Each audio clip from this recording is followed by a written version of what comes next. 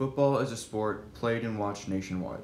We love football, and for 17 Sundays in the fall, you can go to any town in the United States and you will see at least one person wearing their jersey, families cooped up inside and around their TVs, all watching or waiting for the game to start. Football is our sport. We love it the most, we play it the most, and it can even evoke some emotion out of us.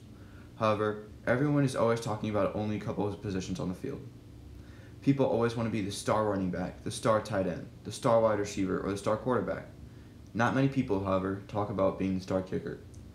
That is what this film is about. The people in this video have all lived a dream, and some are at different stages of it than others.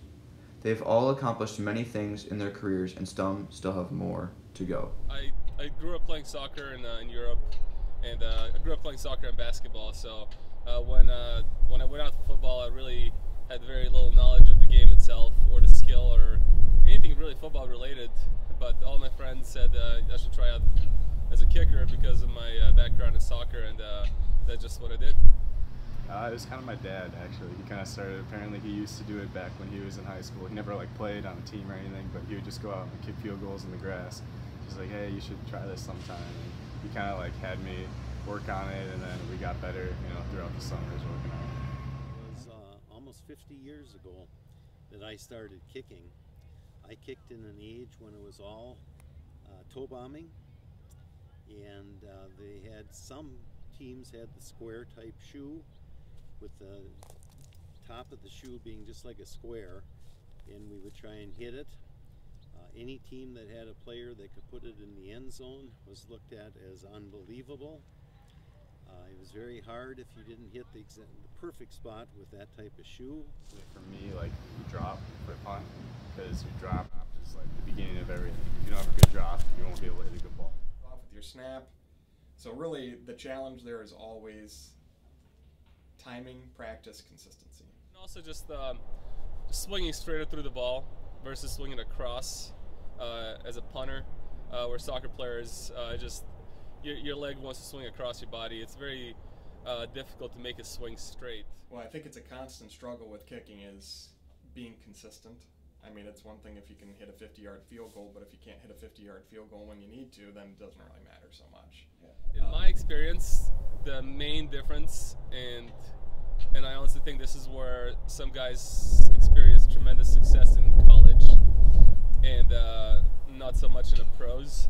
The expectation and the attitude towards the kickers and punters is a lot different by the coaching and the organization. The speed of the game is way faster, so that's something you gotta get used to right away. Because you go from being the best athlete at your school, and now everyone was the best athlete at their school. The NFL specialists are by far, and I don't mean at all to discourage or not sound positive about college, but they are just like magnets. They are so easy to coach.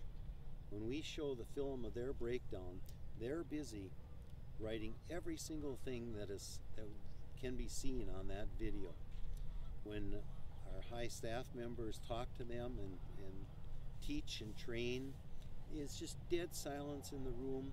They are totally dedicated to what we're saying. Now, college is pretty good too. The ones that are really serious and have done well, they really listen, and they always want to learn. They always are looking for a new edge.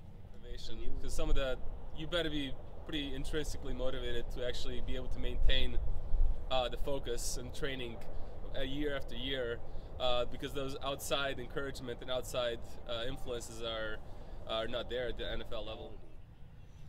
Now, some of our high school students, they come to camp, they take no notes, they watch the video, we talk to them the keys of kicking and everything that we do with pros, but they're far harder to get their attention span.